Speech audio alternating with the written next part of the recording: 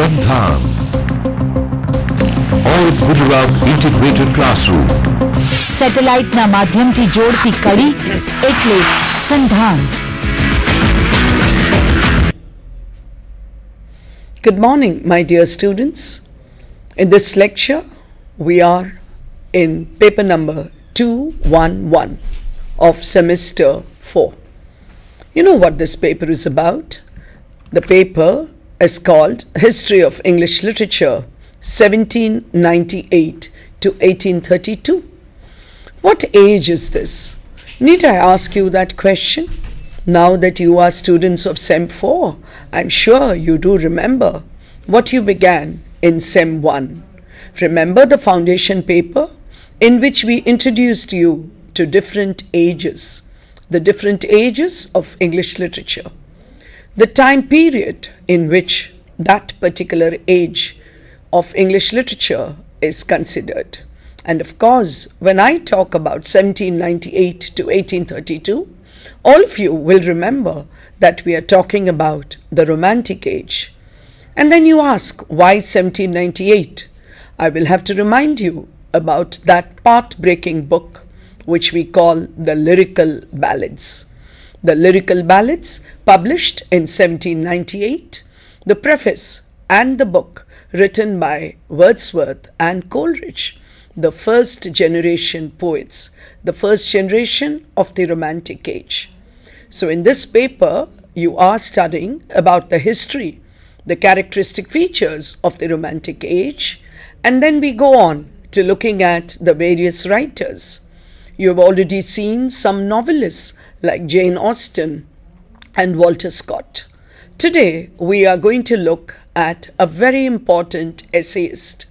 The essayist that I'm going to talk about today is Charles Lamb. Charles Lamb, the personal essayist, a very important essayist of the Romantic age. The title, as you see, gives you his dates. On the first slide, you can see the dates of Charles Lamb. Charles Lamb, the essayist, 1775 to 1834. 1775 to 1834. 1798 is the beginning of the Romantic age. As I've just mentioned, he lived and wrote during this period. What are the characteristics of this age? This, of course, is a quick revision for you because you've already looked at the characteristic features of the Romantic age. Just to name some of them, you know that the literature of this period, the writers of this period were very subjective in their writing, in total contrast to the new classical age, where writers like Pope had objectivity in their writing. These writers are very subjective, and therefore words like me and my is often seen in the poetry of this period.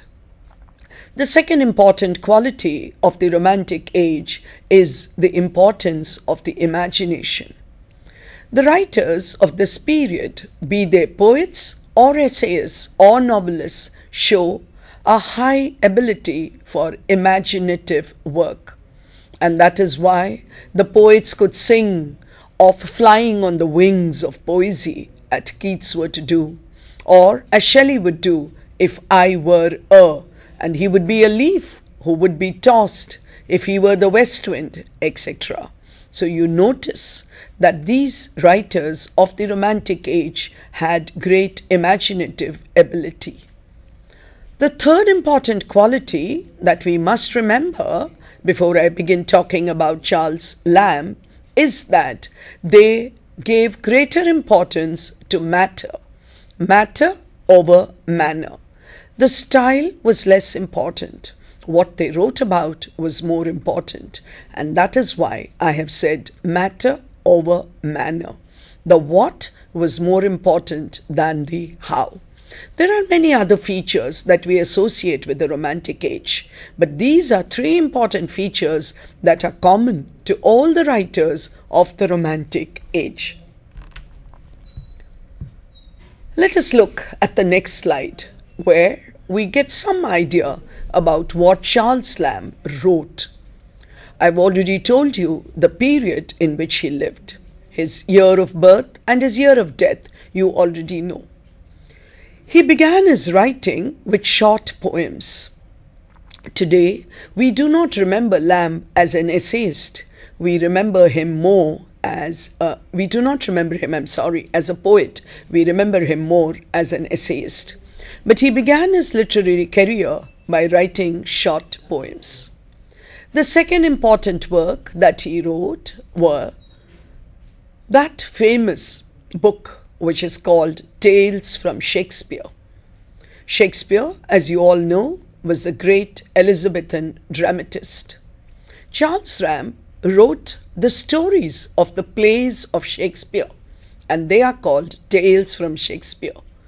So if you want to know what a particular play of Shakespeare is all about, and if you do not have the time, the energy, the interest, or the ability to read the complete play, it might be a good idea to go to Tales from Shakespeare by Charles and Mary Lamb. Mary was a sister. I shall talk about her later when I talk about his essays. The third important work that Charles Lamb wrote was Specimens of English Dramatic Poets who lived about the time of Shakespeare. I'm sure you get that clear, that it is the Elizabethan age that he is talking about. Remember, to any student of literature, the Elizabethan age is an important age. When we talk about the various ages and the contribution of various writers in these ages to English literature, there are certain ages which are very important, and of these, the Elizabethan age is most important. I'm repeating myself when I say that we talk about Charles Lamb as an essayist, and that is why the essays of Elia are very important. Who, you might ask, is Elia? Elia is a pen name that Charles Lamb took. The pen name is a name that writers who do not want their identity to be known take on in their works. So the essays of Charles Lamb have come down to us as essays of Elia and later essays of Elia. Elia is a name that he chose. Critics have played the guessing game about where the name came from. Of that, we are not very sure because there are many theories. But certainly, his essays are popularly known as the essays of Elia. The next kind of work that Charles Lamb wrote is his literary criticism. Lamb worked as a clerk for many, many years, for almost 30 years. He lived in London, but he did read a lot. He was fond of reading. He was fond of books. And from that reading probably is born his literary criticism. So we have Lamb writing some poetry, some criticism, some tales, some stories from Shakespeare, and of course his essays. What kind of essay did Charles Lamb write? I'm sure you remember the neoclassical age where the periodical essay was very popular. It was then that with the printing press, with an increase in the reading public, with more and more writers turning to writing the essay, which we call the periodical essay because they were published in periodicals, that the essay as a literary form gained prominence and popularity. But when we talk about Lamb, we talk about another kind of essay. It might be a good idea at this stage to remember one of the first essayists in English, Francis Bacon, who wrote what is called the aphoristic essay. So, to quickly remind you, you already know the aphoristic essay that Bacon wrote in the period of the Renaissance. You know the periodical essay, which writers like Addison and Steele and Johnson, Dr. Johnson, mind you, not Ben Jonson, Dr. Johnson and Goldsmith and Swift wrote. These were the periodical essayists who wrote essays in the 18th century or in the neoclassical period. But I'm going to talk to you at length about Charles Lamb. And the essay that he wrote, as I mentioned to you, is called the personal essay. Let me first try and describe to you what are the chief characteristics of a personal essay. It is personal.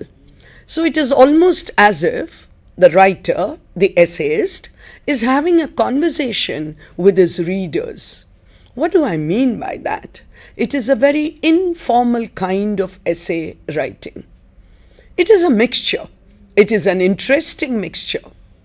It is an informal mixture of storytelling, fact, wisdom, and personality. When I talk about some of the essays of Charles Lamb, I will show you how all these characteristics come across so beautifully in the essays that Lamb wrote. What do we have? We have storytelling. He narrates some incidents and so beautifully in Dream Children. There are facts because we come to know about his childhood. There is wisdom because he tells us how we should learn to sympathize with somebody who has less. And Lamb did it to a great extent in the way in which he took care of his sister Mary, who had been and who was almost till her death quite insane. So you have wisdom and of course the personality of the writer, of the essayist comes across. It's not an autobiography, my dear students, but we do get glimpses of the personality of the writer. So what are the characteristics? I'm going to have more for you, but let's quickly sum up some of the characteristics. 1, it's like a conversation. 2, it is very informal. 3, it is storytelling. 4, it combines facts with wisdom. 5, we do get to see the personality of the writer. I hope you are taking down your notes because that's important for you to remember after you go back home or when you are preparing for your exams. Shall we continue with the characteristics, my dear students? Well, the next one is the personal essay examines a subject outside of the self. I just told you it's not an autobiography. We are talking about something else, but we are looking at it through ourselves. Think of a camera. You have the lens. The self becomes the lens through which you view something outside of you. I'm thinking of a beautiful essay called Old China. You know, China is the name of a country, but China is also the kind of, the cup and saucer that you use at home. You know that it is called China, probably Chini Mitti, we call it. Well, he talks about old China. He describes the beautiful cups, the old cups and saucers that he had. He talks about how they bought it. And he also describes, so it is his own idea of what he sees, the designs that he sees on the cup. So we are viewing something, we are viewing old China, but we are viewing it through the lens of the self. The subject of the personal essay may be the self, but the self is treated as evidence for the argument. That is, the writer is telling us something. He's telling us something about something, but through that we also come to know something about the self. We come to know something about the personality of the writer, of the essayist, in this case Charles Lamb. The passages of narrative appear but generally get used as evidence for the argument. There are lots of narrative, lots of stories maybe, descriptions. I would like to draw your attention to a beautiful essay that he wrote called Dissertation on a Roast Pig. The description of the roast pig, you might say, I'm a vegetarian, true, but this is an essay that we are talking about. He talks about how the custom, the tradition of having roast pig began. Hilarious, comic, the way Charles Lamb describes it. The narration is there, but he uses it as evidence for his argument. Those are the general characteristics of the personal essay that we looked at. Let us now look at some of the major essays of Elia. Essays of Elia. Let me remind you that Elia is the pen name that Charles Lamb took. So, I have put it in brackets for you so that you remember that Elia is actually Lamb. But when you look at a book, the book that you're likely to find in your library will be called Essays of Elia. That is the name of the text. And the writer, of course, is Charles Lamb, the famous personal essayist of the Romantic age. I'm giving you a list of some of the famous essays that we find in Essays of Elia and later Essays of Elia. The South Sea House was where his office was located. Oxford in the Vacation, Christ's Hospital, New Year's Eve, All Fool's Day, Grace Before Meat. In each of these essays, the characteristics of Lamb that I talked about do come across. What are the characteristics? Can you quickly try and remember? Remember, it is an informal talk that he is having with his readers. Some more essays. Grace Before Meat, My First Play, Dream Children. Just to give you an idea of how all the characteristics can be seen in the Essays of Elia, the characteristics that I listed for you before I gave you the names of the essays, I want to talk about Dream Children, a Reverie for some time. You will enjoy listening to it, my dear students, because Lamb is in conversation with his readers. How does he do it? He imagines that there are children sitting in front of him, his children, and he starts talking to them about his childhood. Remember, there are sitting in front of him his children. And he's talking about his childhood. That means he's talking about the past. He describes his own childhood. He talks about the wonderful summer vacation that they spent in grandmother's house. He talks about how wonderful a woman his grandmother was. He talks about his brother who had a limp. He talks about that brother who died, and how when the brother was alive, Lamb showed no sympathy for that brother who limped. He talks about that wonderful house where the grandmother worked. And so the story goes on, and we enjoy going through the rooms of that big house where his grandmother worked. We love walking through the gardens, looking at the fruit trees that they climbed. And then he talks about the woman he loved. And towards the end of the story, towards the end of the essay, comes the real sad fact that the children sitting in front of him are merely figments of his imagination. I'm repeating that for you, my dear students, so that you understand the pain with which, the sorrow, the sense of nostalgia with which Lamb is writing this essay. He's talking about those children who are sitting in front of him, but at the end of the essay he tells us that the children are not there at all. They are merely dream children, because he did love a woman called Alice, but he never married her. She married someone else. And he tells us at the end of the essay that if he had married Alice, these would have been his children. I hope you understand the essay as I have described it to you. That the sorrow that Lamb feels in not having married Alice. In fact, I want to tell you at this stage, my dear students, that Charles Lamb never got married. He never married. Remember, I told you I'll talk about his sister again. He never married because he had this mad sister who he had to take care of. Why did he have to take care of her? Just imagine, she was so mad that in a fit of frenzy, in a fit of madness, she had stabbed her own mother. She had killed her own mother. Poor Mary was so mad. But Charles remembered the wonderful childhood that they had spent together. In his essays, he calls her Cousin Bridget. But all of us who know Lamb's life know that Cousin Bridget is actually his sister Mary. He never married because he wanted to take care of his sister Mary, of his mad sister Mary.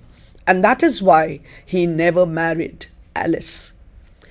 I just want you to understand, by talking about this essay in detail, I'm giving you an idea about the wonderful way in which Charles Lamb allows his personality to come through in his essays. We feel that Charles Lamb is sitting in front of us, as he says, in his armchair.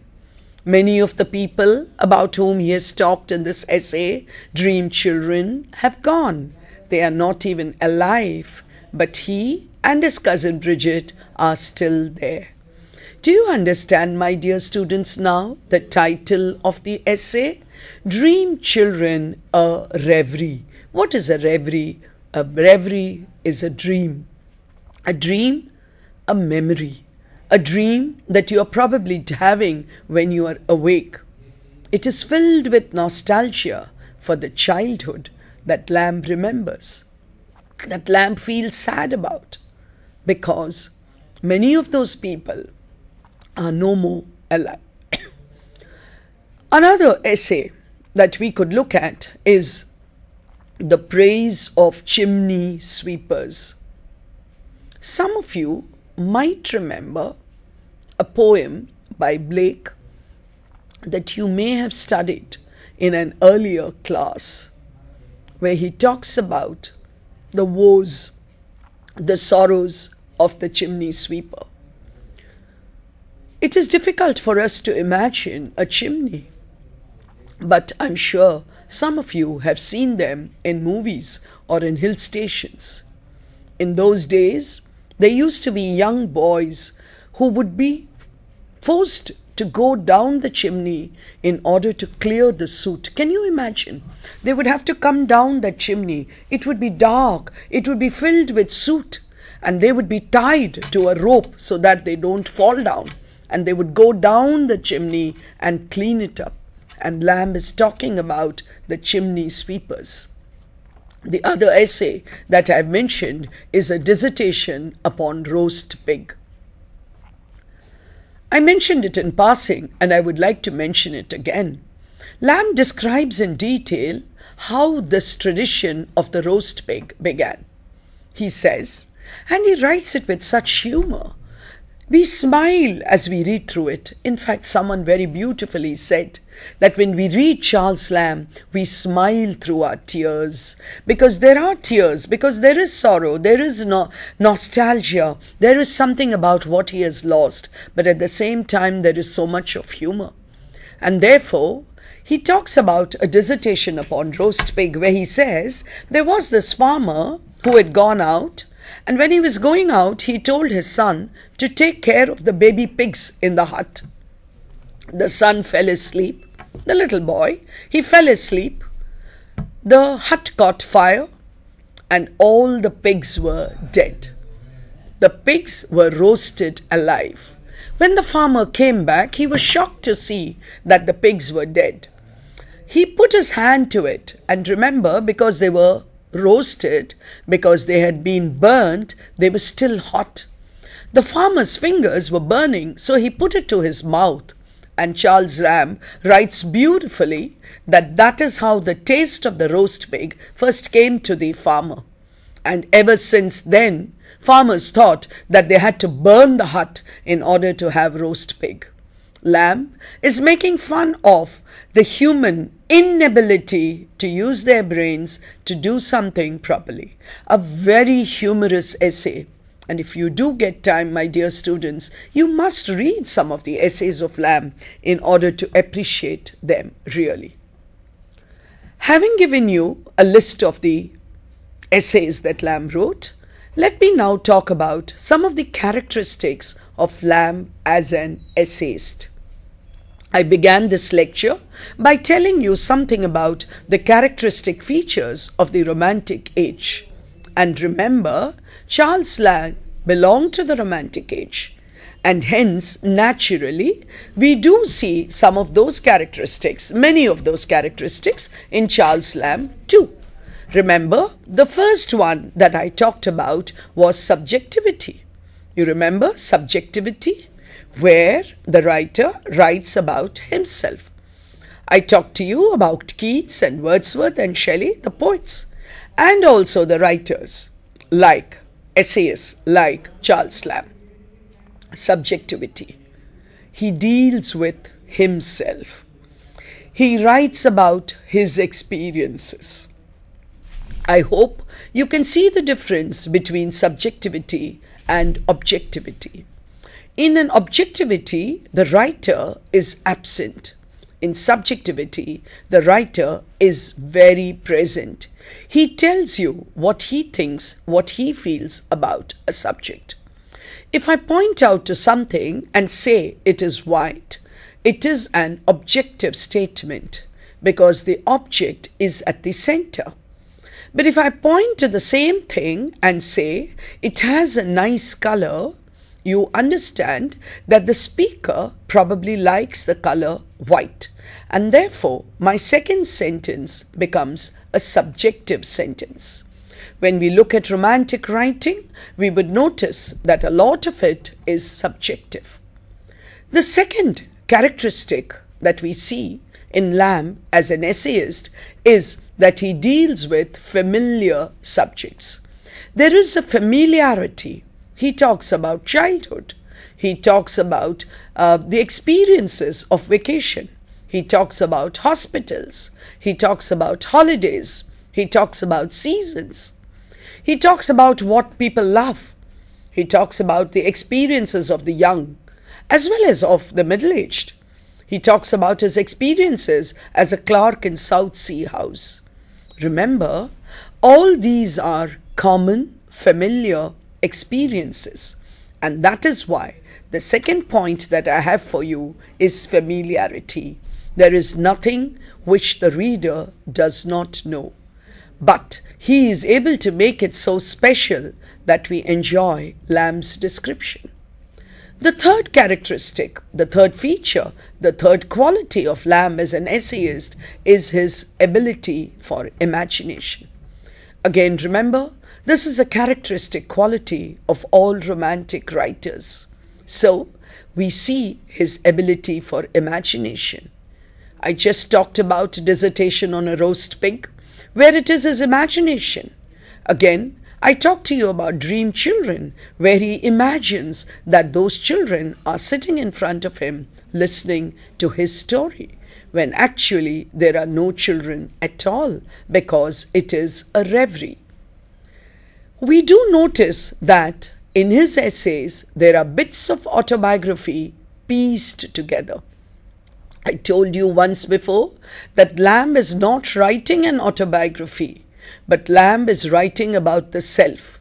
Or even when Lamb is writing about something outside, he views it through the lens of the self. You have to imagine again, my dear students, a camera.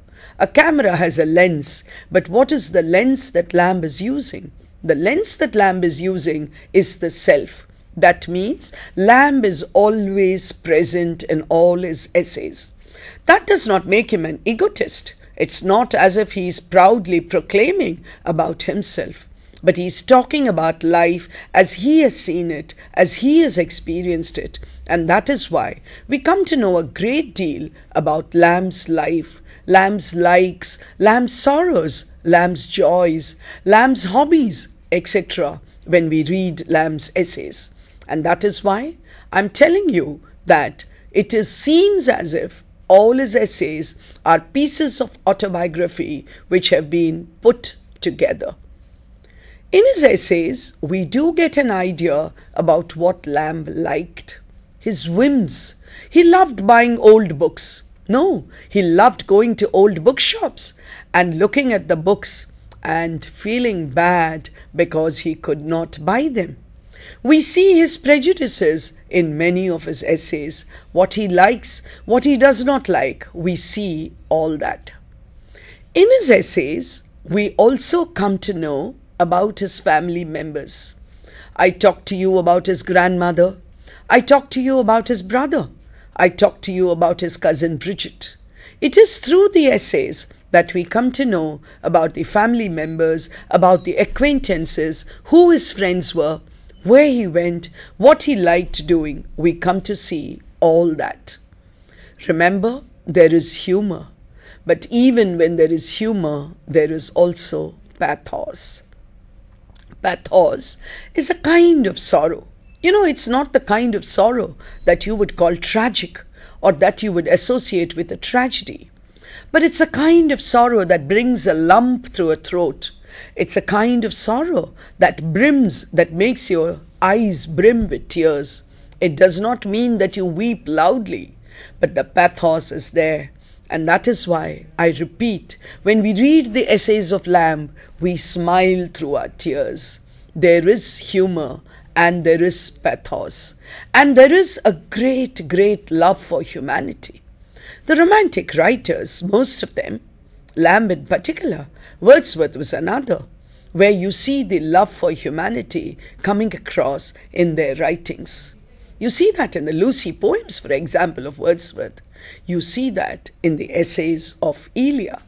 The word Elia, remember, the name is of course a reference to Charles Lamb. It was the pen name that he took. Well, so you've got humor, you've got pathos, and of course you've got humanity. And that is why we say we smile through our tears. Have you quickly jotted down all the points, my dear students? Subjectivity, familiarity, imaginative, spontaneous. Did I describe the word spontaneous? You remember Wordsworth's description, definition of a poem? A spontaneous overflow. So also in Lamb's essays, we find that he is not preparing to speak. He speaks as it comes to him. You know, there is a spontaneity about it. That means it's not as if it's artificially planned. I will say this after I say that, or I must say this before I say that. I must make them cry. I must make them laugh. There is nothing of this. It comes so spontaneously because he's talking.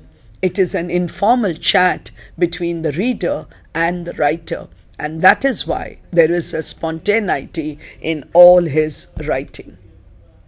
Let's look at some more of the characteristics that we see of Lamb as an essayist. He is never assertive, never didactic. What is didactic? Preaching. What I'm saying is right. Everybody has to listen to me. This is the only way to do it. You don't see any of this in Lamb as an essayist. He's never assertive.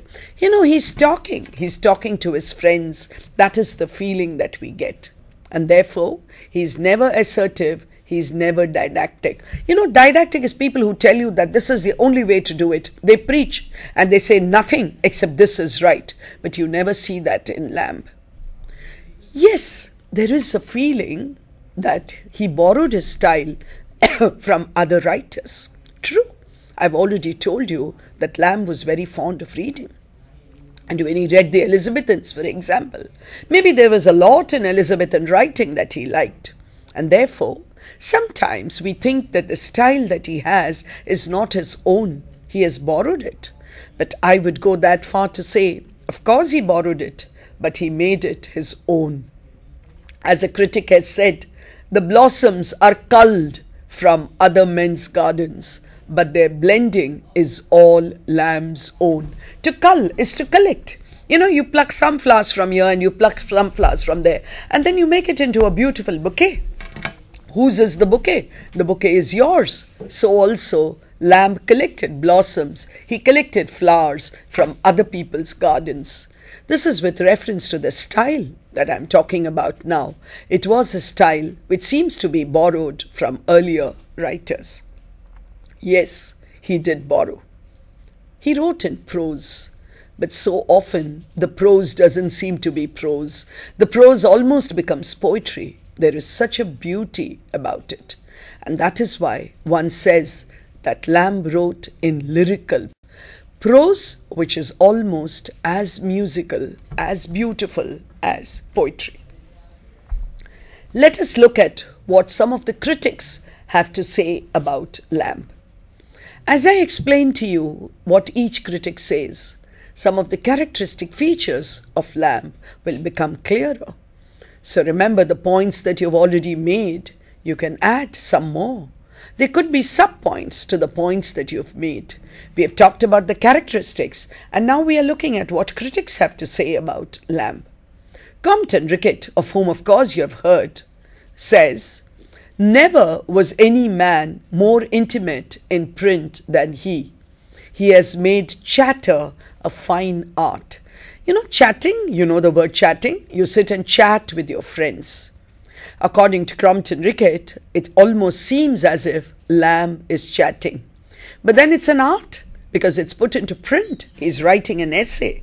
And therefore, he says, nobody has made chatting into such a great art than Lamb has. He has made of chatter a fine art. He often addresses the reader as dear reader, as if he were addressing a bosom friend. A bosom friend, somebody you're very close to, somebody who's been your friend from childhood. You would call them, you know, you're now in college, but maybe you're talking about a friend who you studied in nursery school together, in play school together. You would call such a friend a bosom friend. So, very often he talks about the reader. He addresses the reader directly as dear reader, as if he is addressing a friend. What does Kazamia say? You probably remember Legui and Kazamia, that fat book on history of literature. Maybe some of you have seen that book. It probably runs into more than 1,000 pages. What does Kazamia say? Lamb is not a moralist nor a psychologist. His object is not research, analysis, or confession. He is above all an artist. He has no aim save the reader's pleasure and his own. So what is he doing? He's not preaching. He's not a psychologist. He's not trying to understand the reader. He's not interested in research. He's not interested in analysis. He's not confessing, standing in a confessing booth, saying that these are the sins that I've committed. No. What is he? He's an artist. And this artist, what is his aim? You remember, art has different aims. Somebody says to teach, somebody says to please, somebody says to elevate. And what does Lamb believe? According to Kazamia, there is only the reader's pleasure. So art to him is for pleasure.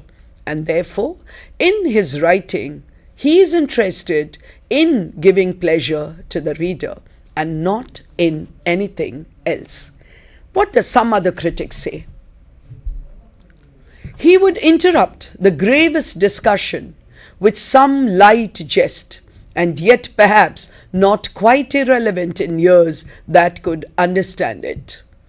He's talking about something very seriously, but you would find, you see that in old China. You see that in South Sea House. He's talking about something very seriously, and suddenly there will be a joke. There is a jest. A jest is a joke. A jest is humor. A jest is a comic aside. And it would seem not irrelevant. What is the critic doing here? He's using two negatives. Instead of saying it is relevant, he says it is not irrelevant. Not irrelevant to the reader's ears. That means the reader understands exactly what Lamb is trying to say. So he's talking about something serious, and then suddenly he brings in something comic. He has something funny to say, but the reader can immediately understand the connection. How beautifully he is able to do it is what we are talking about. Let's look at another critic. J.B. Priestley observes in English humor, so we are talking about Charles Lamb's humor, English humor at its deepest and tenderest seems in him incarnate. He did not merely create it, he lived in it. His humor is not an idle thing, but the white flower plucked from a most dangerous nettle. A nettle is a very thorny plant. Like The rose has thorns, but the rose is yet a beautiful flower. So also, Priestley says that his humor comes, but the humor could come even from a situation which is serious, which is sorrowful, which is very, very grave, which is very, very deep. And that is why he says that his humor is incarnate. It is complete. It is total. He did not do it for the sake of creating it. Humor was a part of his life. Remember, he smiled through his tears, and he taught us to smile through his tears. And therefore, his humor is not an idle thing, but it has been plucked from the nettle, from the thorny nettle. Another critic says, like all the romantics, he is self-revelatory. Remember the point? Subjective, bits of autobiography, etc. He is self-revelatory. But there is nothing in him of the egotistical. He never tries to say, I am great, only I am great. He talks about himself. Again, to go back to the metaphor of the camera, he is looking at the outside world through the lens of the self. The writer's own character is always there, flaunted before the reader, but it is carefully prepared and controlled before it is exhibited. He allows us to see bits and snatches of himself. He allows us to see what he wants to show us, and therefore there is a great deal of preparation in what he says. Have you understood the importance of Lamb as an essayist of the Romantic period? Have you looked at the characteristics of Lamb as an essayist? Do you remember some of the names of the major essays that Lamb wrote? Do you know the pen name under which Lamb wrote? Do you know which age he belonged to?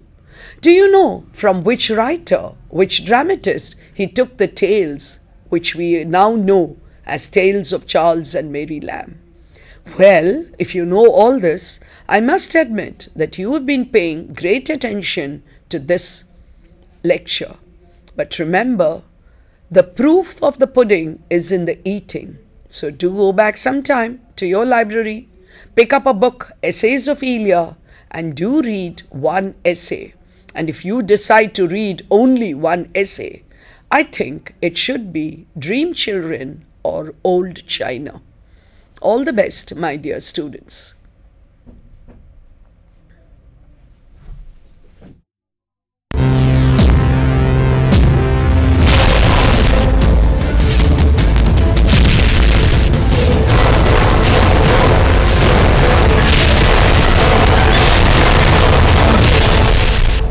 SANDHAN,